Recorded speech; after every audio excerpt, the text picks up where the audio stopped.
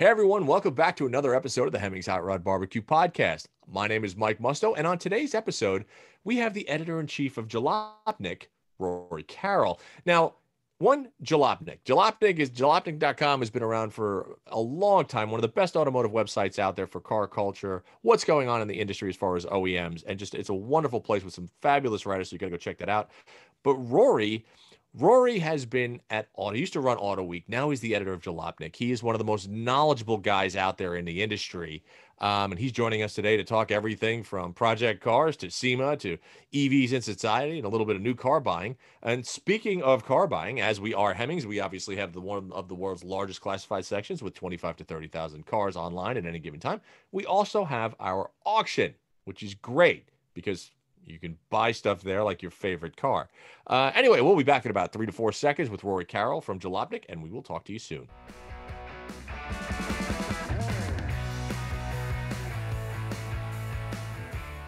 Hey, everyone. Welcome back to another episode of the Hemmings Hot Rod BBQ podcast. On this episode, our guest is none other than Rory Carroll, the editor-in-chief of Jalopnik.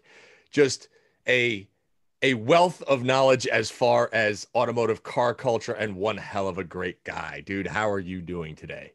Very, very well. I'm glad to be here. Glad to be making my first appearance. Well, first but not the last. I saw you down when we were at Pebble Beach, which was amazing, and we all made it home, which was good. Yeah. So tell me, what is new in the world of Rory Carroll? What is new in the world of Jalopnik? You came in there how long ago? Not that long ago, right? Yeah, just over a year ago, or I guess a year last spring. So we've been great. We have been, we kind of shook off some, I guess, some COVID hiccups early on, and got back to making Jalopnik what Jalopnik it kind of has always been. And Yep. we're seeing a huge period of growth traffic wise, and we've hired some new people who I think, I don't know where or why the world keeps producing people who are good for writing for Jalopnik or that weird, but we keep managing to find them, and I think they're doing great. The audience seems to love them, and we're actually getting ready to hire, I think, 4 or 5 new people in the next couple of weeks. So yeah, it's going great, and it is a super fun site to work at, and we get to do stuff that nobody else gets to do, and maybe a lot of that stuff that nobody else would want to do, but yeah, it's been super fun. So yeah, that's the news from the Jalopnik side. But other than that, we moved. You can see my shop space behind me, and yeah, we're just getting settled in, and I'm trying to get this place cleaned up and get all my detritus from 20 car projects off the floor, and yeah, get settled. So, talking about car projects, right? You've got a really kind of fun little collection, right? I know you've got, you could go through them, but I know you've got your truck. I know you've got your old German. I know you got a couple of Germans, right? What else do you got? Well, when you say they're fun, they're not fun for me necessarily. They're fun in theory. But no, I've got my Lexus off-roader, and then I've got an old 911, which maybe you can see if I tilt this a little bit right there. Yep, there it is. Covered in dust from being in storage again while I moved. I've got a 48 Willys CJ2A. This is a little Jeep that is like, I bought it from North Carolina, but it was a farm truck up in New York for its whole life. So okay. It rusted and has a ton of kind of surface paint damage from being out in the sun and being work truck, but is very solid underneath, and has never been apart at all in any significant way. So never had a rebuild, never had a rebuilt transmission. Wow. Yeah, I mean, which is cool, except when something goes wrong, it's like you're at this point where it's like anything you do, I replaced like I replaced part of the exhaust, and I've replaced a couple like minor brake things, but it's like anything you do, you're potentially embarking on a project, because it's like you know, it's like all these fasteners have never been apart. None of this stuff has been maintained in any, Right. you know, serious way except oil changes and that stuff. So it's like, you know, I'm pretty sure I've got well, I know I have a leak somewhere. I think it's rear main seal, but I can't tell exactly. But it's like you start addressing that stuff and the car starts coming apart. And then it's like, well, you might as well. It's dangerous. So yeah, so I've been trying to avoid taking that car all the way apart for quite a while. Cause then it's like, you know, like I said, you're doing a restoration, which is not, I paid $2,300 for the car. That's not why I have it. So anyway, I've got that. And then I'm bringing back one of probably the most well-known projects is the Lada car, which I bought from Canada with a group of guys when I worked at Haggerty, I think in 2008, maybe. Okay. Raced it very successfully the first time, and then very unsuccessfully the second time. Crashed it, and we not to digress, but we replaced the rear wheel cylinders with wheel cylinders from a Toyota, which were dimensionally identical on the outside. So we took the calipers to them. They fit perfectly. The brakes worked, theoretically worked great, which is amazing because I went to a hardware store with a Soviet part in Traverse City, Michigan, where I live, handed them the part with its CCCP stamping on it. And they're like, yeah, we could figure something out. And like the guy walked back, was gone for 10 minutes, came back with a Toyota wheel cylinder that fit. So great, incredible. Anyway, so we fitted those, and then we never, even up to the race and through the first race, we never had the any brake pressure. So you'd have to pump twice to get brakes. Once you pump twice, you get great brake. But like prior to that, it would not slow the car down at all. You'd go almost slower. So we determined that we should shorten the stroke of the brake pedal, which was a decision made after way too many beers. And it was like, oh, we can just drill out, change the pivot point where it connects to the plunger, and then we're golden. Don't have to push as far. Logic. Yeah. And so we tested it, and you know, in the driveway, it was like brake feels perfect, really firm, great. We took it on the track, and of course, the brake pressure would build up, but it wouldn't release. So we were just building and building more pressure. So the front calipers got so hot on the racetrack that they melted the interior seals on the pistons, shot brake fluid all over the front wheels. Perfect. Which in Lemons you have to use .4. So I forgot what the flash point of .4 is. I don't know if you'd know it, but it's very high. Anyway, the whole thing burst into flames. Sweet. Yeah, it was a catastrophe. We managed to get the car back on the track after an entire night of wrenching, and then got hit by a Camaro. So after that, the car sat in the garage for several years, moved maybe 3 times with me, just sitting in like various shitty garages, like paying storage on this $500 car that had been wrecked. And eventually a buddy in Boston, Camille, grabbed it. He writes for Hooniverse. Was like, hey, he's from Poland, and he's like, we had the car all done up with a communist theme. He is not a fan of communism or communists. Something in his youth. So he took the car, took all the communist stuff off of it, and started promising. He said he was going to get it racing again. Hasn't happened. And he texted me a few weeks ago and was like, hey, if you want that commie car back, you can have it. And wow. So yeah, it's coming back. We're Brad Burnell from Jalopnik is going out to get it with in Radwood from he's going out to get it with his ambulance. He's going to tow it back, and then drop it off up here when he comes up for the Empire Hill climb in September. So it's coming back. The plan is to do a Jalopnik entry in Lemons, which should be super cool. I mean, I think like about half the staff has like track experience and half the staff doesn't. So I figured like what better way to get them some track experience than like throwing them into a Lemons race, which is of course, because nothing ever goes bad in Lemons racing. No, right. And you're door to door, which is like a totally unintimidating way to get into it. So yeah, I think that's the plan as of now. You know, obviously with any plan, it could result in me storing a car. Now I have a huge barn.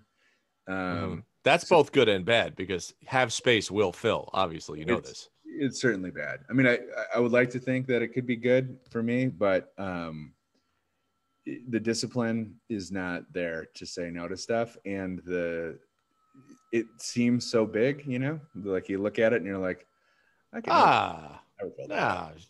you're talking about. Yeah. And then somebody comes at you with like a World War II military truck and you're like, I could totally fit that in the barn. We can put a boat in there. The boats are available. Yeah. So so that's the rundown of the project cars. Right now, the Jeep is inexplicably not running. I drove it onto the trailer in Detroit when we moved and drove it all the way back up here and tried to start it in like, I think it was negative 17-ish weather. That's good. And I haven't started it since. So now that's sitting in the barn. And I hope he doesn't listen to this, but my plan has been since then just to lure David Tracy up here somehow and have him set him loose. Yeah, be like, oh, David, there's something wrong with the Jeep if you want to go take a look. I'm sure like his ability to resist fixing old Jeeps is nil. No, so he'll do it. David's a great guy, dude. He'll definitely come in and try to resurrect that, which is good. Yeah, we wrenched up here prepping for an off-road trip a few months ago, and I think he's eager to get back up here and hang because he was one of the few people like that was allowed to come visit us during like real lockdown times because he lives alone, doesn't see anybody, and we felt like that was safe enough. But so he's been up here a few times and he's eager to get back, and he doesn't know, I think, the full extent of the project yet. So like I said, hopefully, like you said, he won't listen to this because then he'll call you and be like, why are you trying to kill me? Like, what are you doing? But the thing is, he loves it. What could make David happier than fixing my old Jeep, fixing his of course. Jeeps would be better. But well, dude, let me ask you a question. So when and this is kind of going a little bit back to Jalopnik itself, right? So Jalopnik has always been, for those, I can't imagine there's a car person out there that doesn't know about Jalopnik. There are a few. It's been surprising, but yeah. Yeah. I mean, you've been reading Jalopnik literally since I started getting into the car world, and it's been kind of that mainstay, right? It's like one of those things. It's like you wake up in the morning, you have your coffee, you go to Jalopnik, and you see what's going on. Yeah. It's like one of those things. It has been such a car culture hub. Everything from OEM to off-roading to what's going on in the industry to motorcycles to this, that, and the other thing. Yeah. That how have you been able to, when you came in a year ago, kind of bring that back? Because it started to sweat a little bit, I think, there for a time. Yeah. And now it's back in full effect, which is just such a brilliant thing. Yeah. So, I mean, I think a lot of what would kind of qualifies me to the degree that you can say I'm qualified for the job. But like what I think helps with Jalopnik is that I was a Jalopnik reader from day one too. So like starting in like 2006, 2007, I was reading literally every single post on Jalopnik for years. So the kind of lore and the spirit of it is like, you know, and was something that was kind of second nature to me as far as, you know, knowing Johnny and Davey and Phil and Bump and all those guys. And like, just having that, like, you know, knowing kind of the story of Jalopnik, like, okay, this is how it was when Spinelli was running it. This is how Yep. it changed when Wirt came on. This is how it changed when Hardigree came on. And, you know, like throughout the Travis and Patrick, and knowing all the people who worked there, I think like allowed me a little bit to maintain a connection with the audience, where it's, you know, it's when we talked about kind of getting back and building traffic back up, you know, having a sense for what the audience liked historically and didn't like, and what would turn them off, helped a lot. And you know, in that sense, it's a lot like what we did at Auto Week, my previous job, which was kind of a rebrand and a rethink on what Auto Week was. But that had to be done with a lot of respect and a lot of care for the people who had been there Sure. for 60 years. And I think like with Jalopnik, it's similar. You don't have 60 years of history, but you have a pretty substantial amount of history, 15 years or more. And if you're going to come in as the new guy, you know, having a very like fanboyish understanding of like the lore and the history is to me, it was really helpful. So, and I think too, like, I don't know if I've told you this, but like Johnny and Phil and those guys and Davey were like a part of me getting into writing. You know, when I was a reader every day, I would email Johnny and say, "Hey, I wrote something. Will you read it?" And he'd say, "Yeah, sure." And like, when I, you know, Phil got me, he recommended me for my job at Auto Week. And like Davey was my, like counterpart when I started at Auto Week, and he was our West Coast editor. And like, you know, I owe a lot to the site, and I feel like, you know, it's really cool to be in a position to like, to be a part, like to be a real part of it, not just a weird. Oh yeah, no, you're a part of it. You're in. I'm that now, yeah. Not just a weirdo. But yeah, it's been cool, and it's been cool to like, it's been cool to bring it back without changing what Jalopnik is. You know what I mean? Right. Like, I think there's a lot of temptation too when things aren't going well at a publication or whatever, to be like, well, you know, we got to do something different. We got to change and figure something out. And I think like, you know, we've changed some things on the margins, and we've improved some process stuff, but by and large, it reads like Jalopnik, and the site is still Jalopnik. So that is something I think that I'm really proud of. And I think like, you know, God, when you have something that is as beloved as Jalopnik is, it would be a real shame to come in and start screwing with it. I think the formula is kind of tried and true. I think the stories and the writers that you have now are some of the best in the business. And the nice part is the variety. It is never the same. You go there, you're going to fulfill whatever automotive need that you feel is lacking in your mind, right?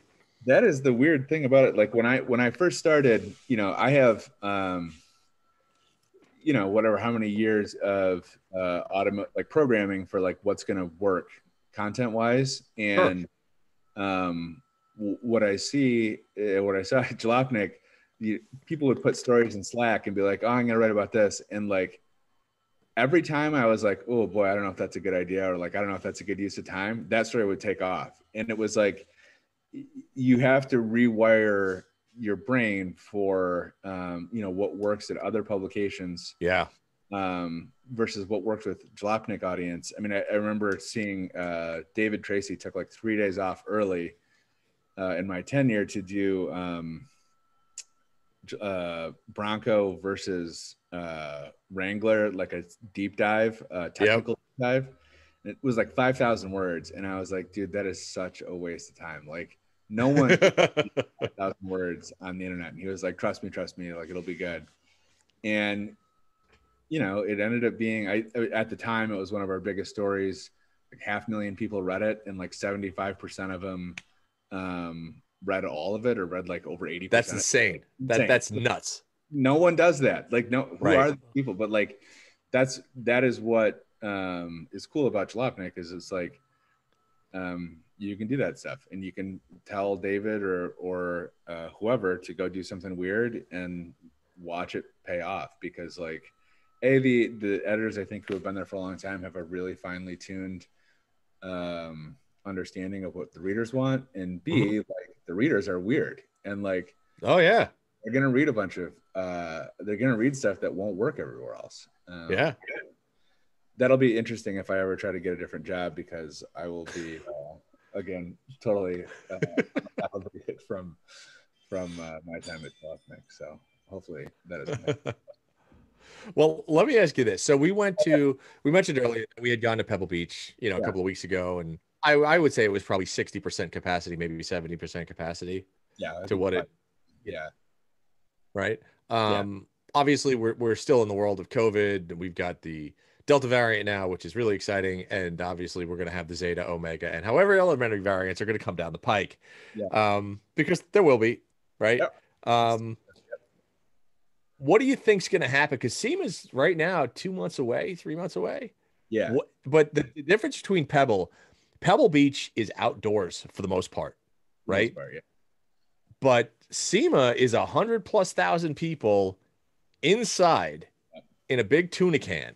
Yep. What are you thinking? Do you think they're going to do it? What do you think? I mean, because I'll be honest, I'm getting a little sketched. Yeah. I mean, I'm fully sketched. I'm not going. For sure. Yeah. But I'm also probably more sketchable than other people on this stuff just because of some family medical history. Sure. But my gut when I saw New York was canceled, I was like, there's no way they're doing Pebble Beach because like, yeah, most of the events are outdoors and that's great, but everyone's flying in, everyone's staying in hotels, everyone's going out to eat, all those things, those are all happening indoors. So yeah. And the trip that we were on took place almost exclusively actually, I think it took place every meal, every outdoor condo situation. Everything was outdoors. So I was like, probably fine. But I don't just, I was joking earlier that like Pebble Beach was going to be like Sturgis for rich people, where it's like, everybody's bagging on the Sturgis people. And I think, to a large degree, rightly so for Sturgis and taking that risk. Because, probably I would guess that the rates of vaccination are lower there than at Pebble Beach. But I was like, no one's going to bag on the Pebble Beach people because they're all, rich. Everybody's loaded. And everybody's loaded. And like, no one gives them shit about anything. So like, I was surprised. Like I said, I was surprised they did it. And I was joking about how they should shut it down. I did think they should shut it down. But I don't, I mean, having been to SEMA as many times as I have, I would imagine with the clientele, the people who run it, and the attitude of Las Vegas generally, I don't see him shutting it down. I can't imagine. Yeah, I could see doing some like some reduced capacity in places and trying to move some of the stuff outdoors, maybe leave some of the doors open. I don't know what you do, but like I just don't see it. And especially like at this stage, I think too, like with a lot of this stuff, the kind of lull pre-Delta kind of, and I think the availability of vaccines too, made us all feel a little more comfortable. Yeah. I decided to go to Pebble Beach in whatever July, and it was like, oh God, by August, be fine. Like, who cares? Yeah. So I think a lot of events that probably, had things stayed more steady over the summer, a lot of events that probably would have and should have gotten canceled, stayed on the books because it was like, well, shit, like, hey, we're not canceling a year in advance here. We're canceling 2 months out, and there's going to be some costs incurred for some. Oh yeah. So we'll see. I mean, hopefully everybody is vaccinated and conscious of when is a good time to wear a mask and all that stuff at SEMA, and we avoid getting a lot of people sick. I don't know that that's the case, but here's hoping. And I think I'm vaccinated. Everybody I know, save for one person, as it come to find out, is vaccinated. And I have not been sick, or I've not. I have donated about $20,000 to the Bill and Melinda Gates Foundation unintentionally, but I'm looking into that. I'm sure that was no. I'm just joking. No, there's been no ill. I'm great. I feel fantastic. Everybody I know who's had it has felt fantastic, and it is better, I think, getting vaxxed and going into those situations than not, and worrying about getting somebody sick. Sure. Some poor schmuck who can't get work off to go get the vaccine sick, or somebody else. So sure. Hopefully that's what happens, and hopefully people stay relatively safe. I mean, I love going to SEMA. I know you do too. It's like, yep. It's a great place to see people, and it's a great place to just walk around and see. There's a lot of really smart people making incredible stuff, and it is always fun to go immerse yourself in that. And I think there's some schmaltzy parts of it, like some parts of SEMA that are always is cheesy. I mean, yeah, SEMA always has a little bit of cheese in it, but I think that makes it. That's part of the fun, man. It's in Las Vegas. That's in Vegas. Yeah. You got to have some cheese. Yeah. And I think, but it's cool. It's cool to go see the imagination and especially a lot of smaller companies, figuring stuff out and like I said, making cool stuff. I'm going to miss it this year, but I will be back when I believe that it's safe to go back, and I'll, I'm looking forward to that. But like I said, I hope everyone's making good decisions and being grown up about this and looking at the information. And well, I think that's what we're all hoping, right? So, well, all right. So now let me ask you this, yes. right? So we'll see what happens with SEMA. Knock on wood. We'll see what happens with SEMA. Yeah. With everything that's going on in the industry right now, we know there's this massive chip shortage. We know that used car prices are through the roof right now, the highest they've ever been to buy anything that's used. But when we talk about new cars, what's coming out that you're excited about? Like, do new cars as an enthusiast still get you excited? Is there stuff that's coming out right now from any manufacturer where you're like, I can't wait to drive that or experience it? And I think that this particular vehicle is going to make an impact. Like, what are you looking forward to? So I mean, I'm looking so there's a couple things. I had been looking forward to the new Cadillacs, the Blackwing cars. Blackwings. Yep. We talked about it at Pebble Beach. I drove them a month ago now. You loved it. Incredible. Absolutely mind-blowing. If you're going to stop making gas cars, that is the note to go out on. Okay. It's a big statement. Yeah. I mean, I genuinely think probably, both of those cars could be top 10 sedans of all time. Wow. Both of them, mind-boggling, and probably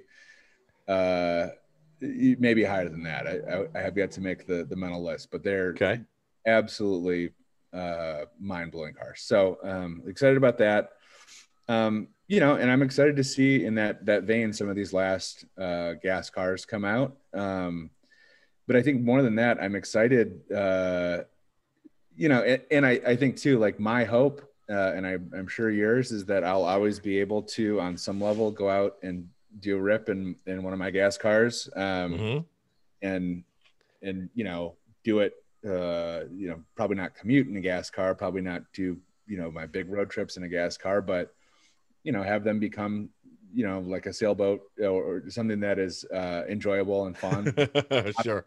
Like the sailboat analogy always makes sense to me, because it's you know, you can buy a $2,500 sailboat, you can buy a $25 million sailboat, and that technology has been outmoded for what, 200 some. Yeah, but it still works.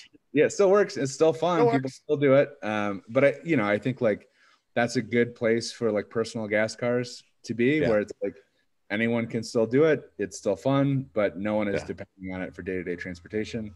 Well, that's like we still get the questions like, you know, if I post a picture of like an older car, like a 70s car, they're like, you know, and you get somebody that's like, I'm going to drive that every day. And it's like, you're not going to want to drive this every day. Like, take it from somebody who drives old junk. Like, nobody wants to drive a big block Charger every day. Yeah. I've been down that road and I've done it out of necessity sometimes.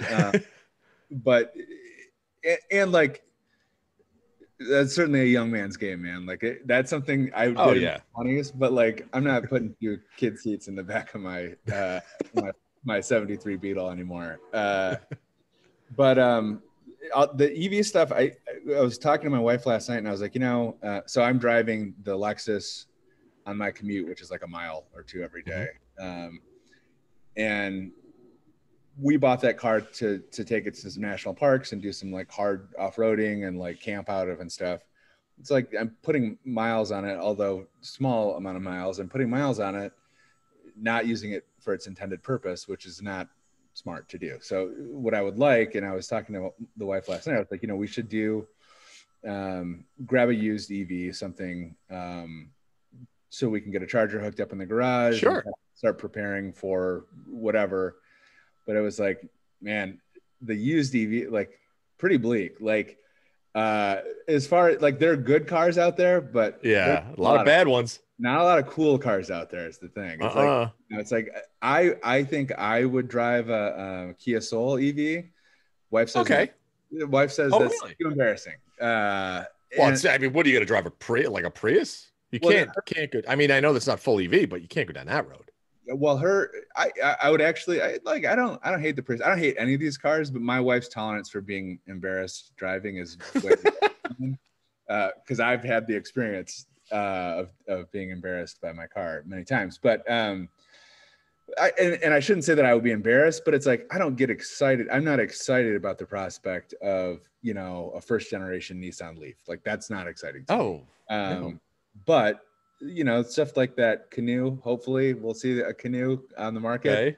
Those things are super rad looking. The Rivian I'm really excited about. Yep. And then the Bollinger, we'll see. That's not really my style, but it'll be cool to see those on the road.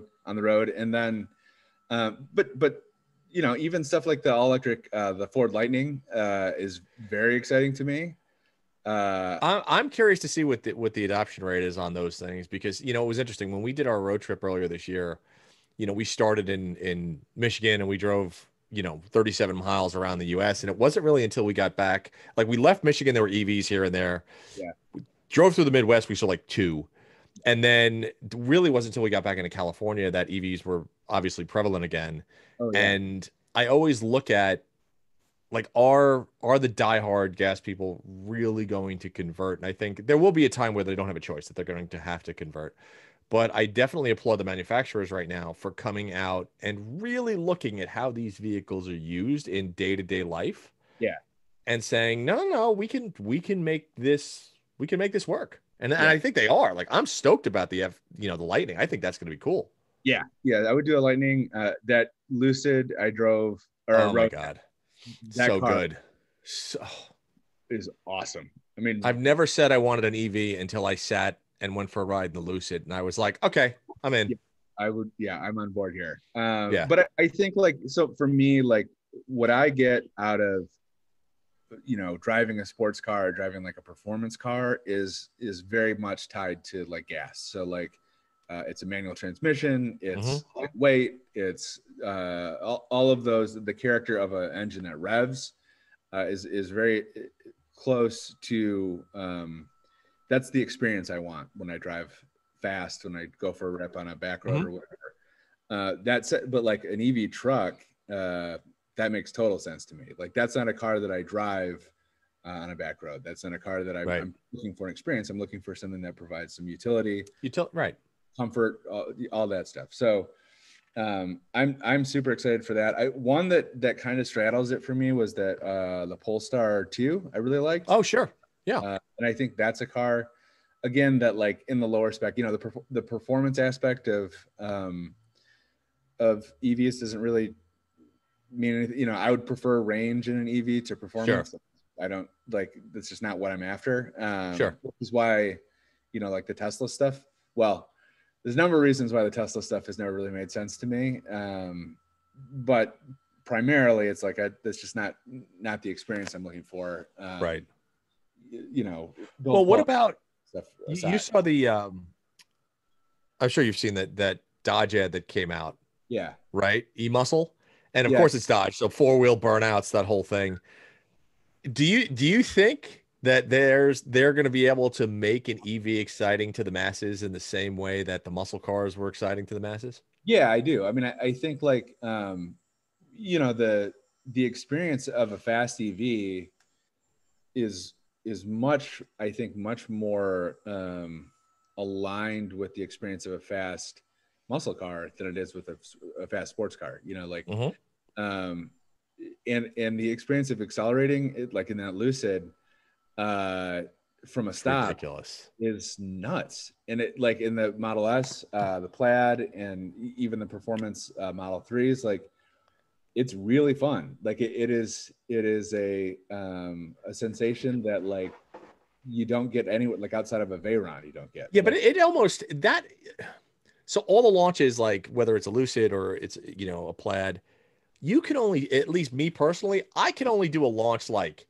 twice before I'm yeah, like, well, I'm gonna go vomit now yeah, because right. like my guts are in the back of my body, and it's just that it's so fast. They are so ungodly fast. But isn't that the point though? Like that's like I I want to go mean, really fast. Like they, I think that's the point of like a demon, right? Is like, yeah, but the thing about the Demon was that, and and having spent a bunch of money on a Demon, right? right, Um, one thing about the EVs that I miss, and I like I said, EV going from here to San Francisco to Los Angeles, sitting there in complete bliss, yeah, comfort, luxury, that appeals to me like nothing else. yeah, Straight line speed, like drag strip or something like that. I There's no theater there for me. And like the one thing about the Demon was you would get in, it would make all the crazy sounds, and then it would break loose at 70 and spit you sideways, and you're like, holy crap, while the RPMs would go through there yeah. was theater. There was like, oh my God, I might die. Like I literally might die. And I miss that. Like as a petrol guy, I miss that. So I could see, just like you said, Yeah. EV get me point A to point B in silence, in luxury, in just comfort. But I do miss that muscle, and I'm really curious as to how they're gonna trigger that auditory sense. Yeah, I think though, you know, for a lot of people who are probably like less into it than you, and like less into it than me, and less like jaded, kind of like, Yeah. I feel like I need uh certain things to enjoy a car or whatever. But I think, you know, for the average person who maybe was a Dodge customer, that sensation of acceleration is going to be really powerful and fun. Like, especially, you know, people who may not have had a Demon, but who now Sure. have that sensation of speed available, kind of, you know, to a degree across the lineup. I think like that could be really cool. But I think too, like, we're not at that stage. I think, you know, we're at the stage right now between like the earliest adopters who are like, you know, whatever, the people who bought Teslas, the people who bought Bolts and Leafs and that kind of stuff. And we're on the edge of like mass market availability, which Mhm. there's no, you know, no guarantee that'll turn into mass adoption. I mean, I think Sure. that's one of the really interesting things about this whole moment is the automakers are all on board, and they're all seemingly investing their money. But the mechanism to drive adoption is the market. Yeah. There's no other mechanism. Right. There's Sure. some incentives, some tax incentives, which only really apply to people who are making enough money where the tax incentives make a difference. You know, like if you're making an average amount of money in America, the $7,500 tax Yeah. rebate doesn't mean anything to you because you're not Sure. getting You're not that. there. Yeah, you're not there. So, there's really no, aside from people experiencing these things and determining that they're better for them, there's not really a mechanism for adoption. So, or for incentivizing adoption. So I think like that to me is really interesting because it's like, you have all these automakers who are like, okay, we're on board. We're putting our billions here. Yeah. And there's a chance that people might say like, no, I'm comfortable with my car. Like I like being able to fill up in the gas station. Do you think the used car prices are going to stay because of that, because of everything that's coming down with the EVs? Do you think that, because like I said, used car prices are at an all-time high right now. And do you think people are just going to be holding on to their stuff longer? I think for a long time, like when the tap gets put back on from the chip shortage, whatever the percentage of the fleet is, I don't know, it's 85% probably. All the cars being sold in the US are probably gas powered cars. So like there's going to be plenty of gas cars available for a long time. And like, whatever, 20 probably new gas cars got announced this year, that those cars 10-year cycle. And a lot of people are holding on to cars for 10 and 11 years. So I think like, the adoption of the EV thing has the potential to be really, really slow. I think with any new technology that, especially in an environment where you see people holding on to cars for 10 or 11 years, there's 279 million cars on the road in the United States. And people are holding on to them for 10 years. And you start doing the math there and it's like, we're talking about 20, 30, maybe more years. We start to see any new technology, any new type of car penetrate. So I think that part of it's interesting. I think the beta versus VHS thing is really interesting. It's like, American history has like these moments where consumers reject superior technology for illogical reasons, and like nobody really knows why. It's just like, well, a lot of times there's like external factors, there's marketing and maybe some titles or whatever, people fiddling around the edges. Like this one, it's like if gas is cheap, it's going to be hard to get people into EVs. Like I think like the average person probably doesn't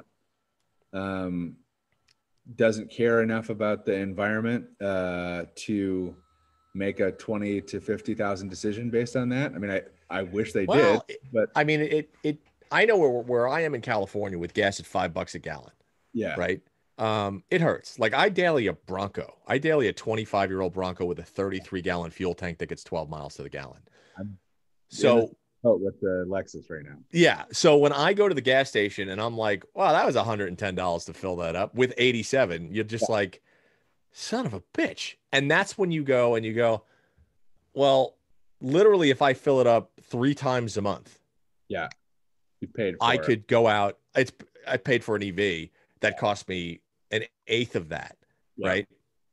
And you go, okay, it doesn't have the style and it doesn't have the feel that I want potentially, but goddamn, that money's really nice to have. Yeah, and I think though, in most of the country, gas is cheap-ish still, or affordable anyway. Like, we're not at a pain point certainly at the pump. The other thing is, I think, a lot of people don't have the money to purchase a different car, even if it's no question, even if it's a cheaper car. You look at what's happened in the new car market. there are virtually no sub $20,000 cars anymore, because the What they people, say, the average is $40,000 now for a new car. yeah, yeah, it's, I think over 40,000 for the first time. But I think, that you get into some socioeconomic discussion here, but I think like the reason there are no sub $20,000 cars isn't because there are no people at the bottom of the market. It's because the people at the bottom of the market cannot afford a new car, period. Right. They can't afford to register a new car. They can't afford to insure a new car. They can't afford any aspect of changing over to a new car. So I think, that the idea of like, okay, yeah, getting an EV for those folks would be awesome for them. They would be awesome for, for the environment. It'd be awesome for the car makers. But like, again, what is the mechanism for that? And I think, I've been,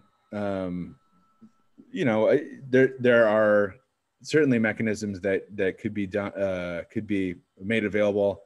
Some degree of public financing for this stuff, or, I mean, and we're spending the money anyway, so it's Sure. not. There's a lot of ways I think people can go, and when you look at, I think you're absolutely right. Right, when you look at the actual entrance point Yeah, for a new car, right? Like you said, people aren't buying $20,000 cars, one, because they don't exist. But when you think about, we live in a time of 84, 120-month car loans. We live in a time of, insurance is still a pretty penny out there. Fuel, owning a vehicle, especially a new vehicle, is very, very expensive. It is not a cheap endeavor. When you really break it down, it's a massive part of your income, yeah, right?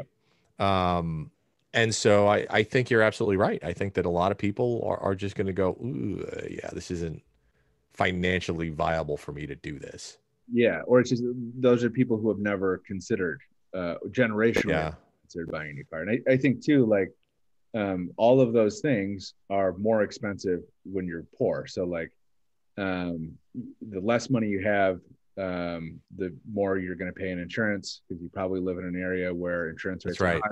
And yada Right. yada yada. Up and down the board, there are all these barriers, which I think, like, it, like I said, that'll be very interesting to me. I think, from a policy standpoint, I think if we get to a situation where, GM and Ford and Mercedes-Benz and all these companies are 5 years into an EV changeover and the market is not happening, it'll be interesting to see what happens, Yeah.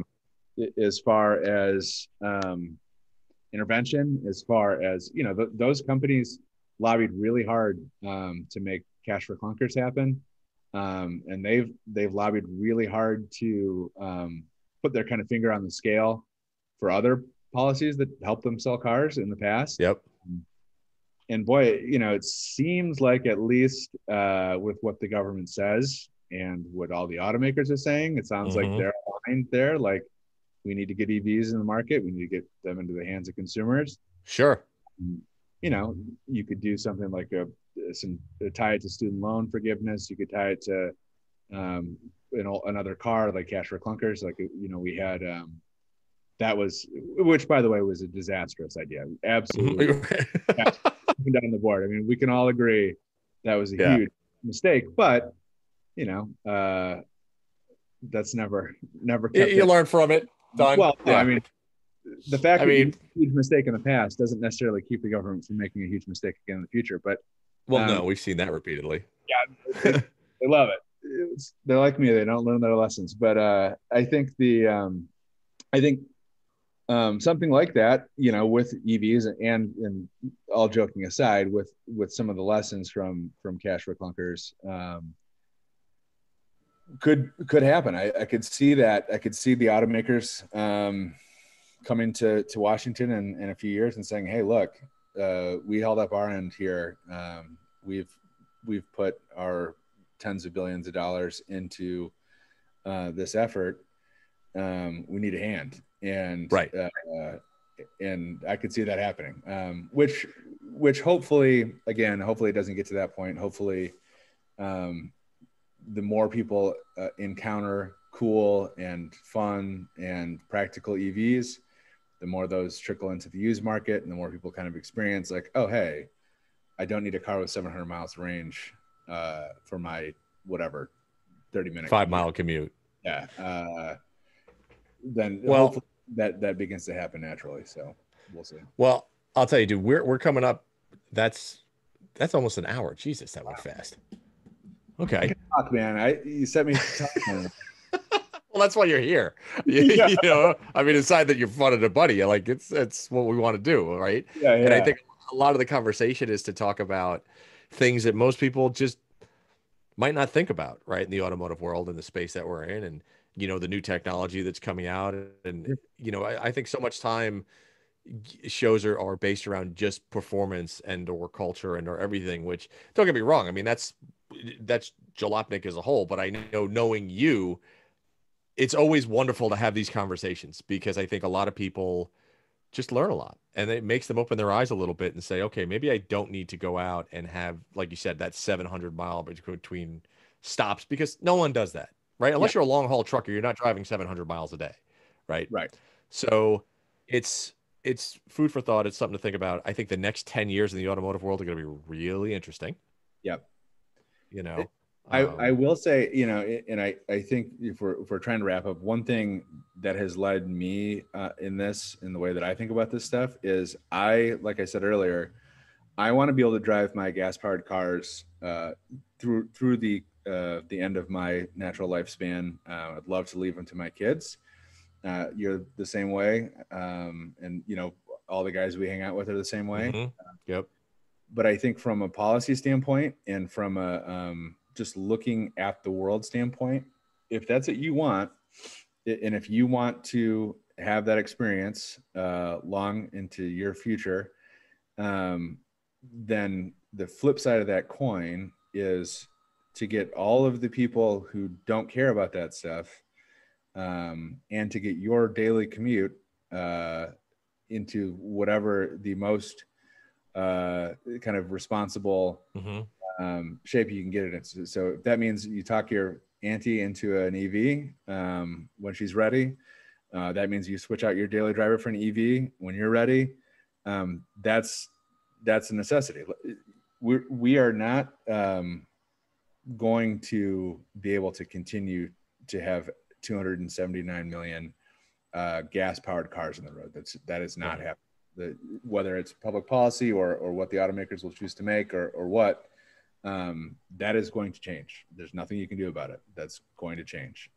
So if you want to, like I said, not have your cars banned, and not have the government force that to happen, the key is to get emissions down, to get fuel usage down. And that means to stop using fuel for dicking around and commuting and driving to church and all that stuff. So yeah, I mean, I think, I'm an advocate for EVs, and I try to keep an open mind about doing that. And I think the way to do that, like I said, is to think about this is what allows me to have my fun cars, being a good boy during the week. Well, dude, I absolutely agree with you on that. I think that we're going to see this change come through, whether we like it or not. And I think starting with people opening their eyes and saying, yes, I do want to enjoy my petrol powered cars for the next 25 years or so, or however, next 100 years, it doesn't matter. But yes, different strategies are going to have to be adopted by the driving public. And listen, that's our job, right? Our job is as the people that like yourself, as the IAC of Jalopnik, and myself is doing video and podcasting and stuff like that, is to constantly get that message out to people and open their eyes a little bit, make them think a little bit, which is always a good thing.